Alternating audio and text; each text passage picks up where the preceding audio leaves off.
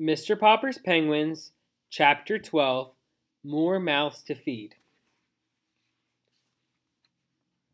So the next day, Mr. Popper called an engineer and had a large freezing plant installed in the cellar, and took Captain Hook and Greta down there to live.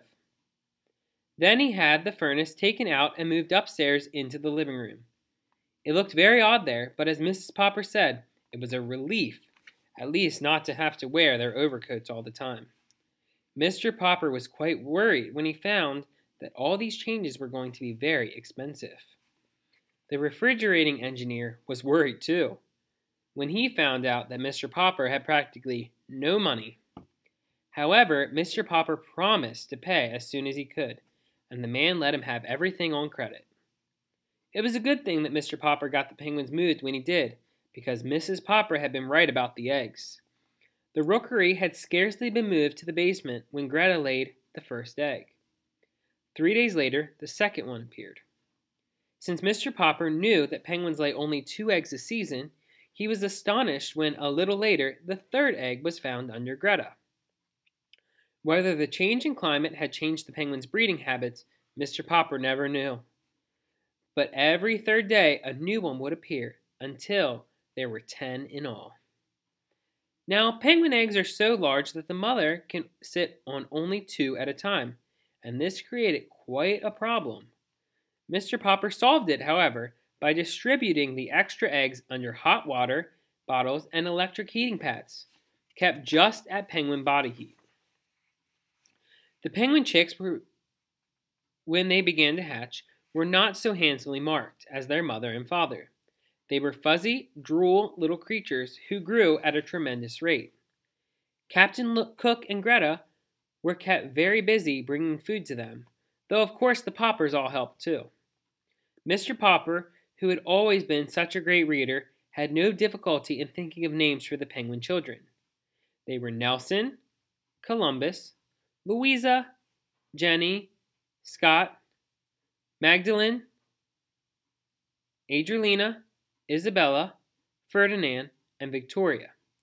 Still, he was rather relieved that there were no more than 10 to name. Mrs. Popper, too, thought that this was about enough penguins for anybody, though they really did not make much difference to her in her housework, as long as Mr. Popper and the children remembered to close the cellar door in the kitchen. The penguins all loved to climb the stairs that led up to the kitchen, and never knew when to stop unless they found the kitchen door closed. Then, of course, they would turn around and toboggan down the steps again. This made rather a curious noise sometimes when Mrs. Popper was working in the kitchen, but she got used to it, as she had got used to so many other strange things this winter. The freezing plant that Mr. Popper had got for the penguins downstairs was a large and good one. It made very large blocks of ice instead of small ice cubes, so that soon Mr. Popper had made a sort of ice castle down there for the 12 penguins to live in and climb over. Mr. Popper also dug a large hole in the cellar floor and made a swimming and diving pool for the birds. From time to time, he would throw live fish into the pool for the penguins to dive for. They found this very refreshing because, to tell the truth, they had gotten a little tired of canned shrimps. The live fish were specially ordered and were brought all the way from the coast in tank cars and glass boxes to 432 Proudfoot Avenue. Unfortunately, they were quite expensive.